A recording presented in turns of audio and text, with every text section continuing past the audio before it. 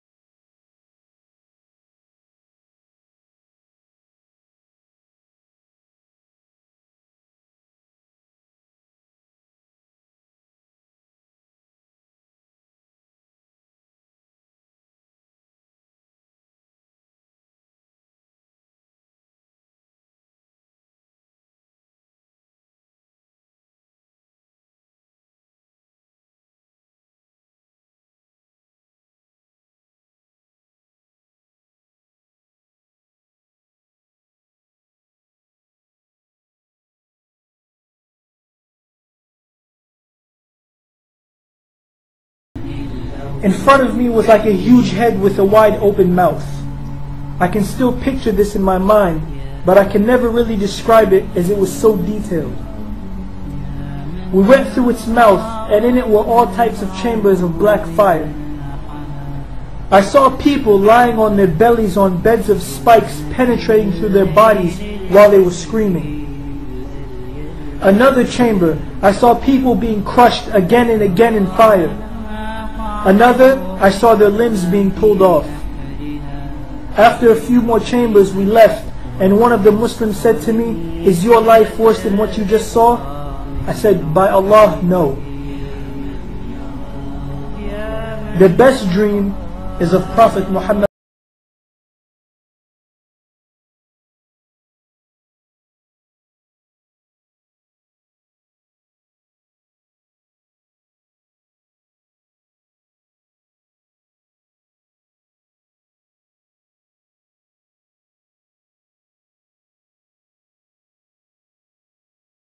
streams of water and honey.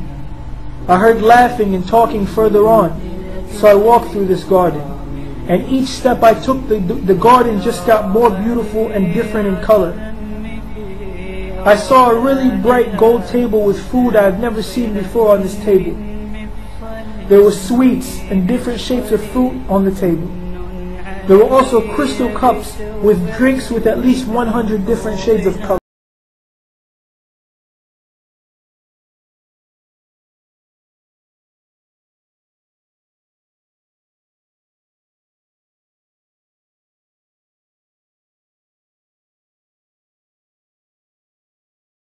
And then another Muslim I saw with long wavy hair, with pearls falling from his head. So I was thinking that was Isa alayhi salam. There were at least 100 Muslims around this table. At the head of the table, a Muslim turned around and faced me. MashaAllah, I will never forget his face. His eyes were darker than black pearls, and there was a beautiful light shining from his face.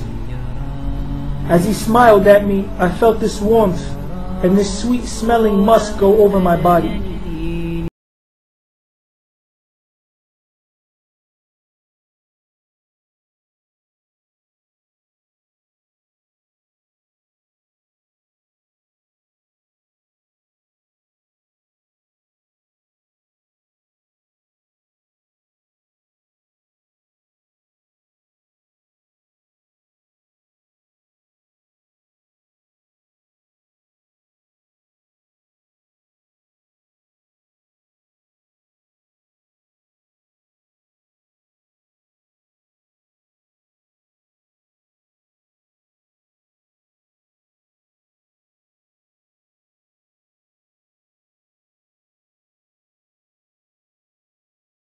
Never leave you alone to suffer. He is with the believer who calls his name. He smiles to the believer who repents. He loves the believer who runs to him in struggle. And on the day that is coming, you will see how much love and comfort he gives to those Muslims who suffered for him.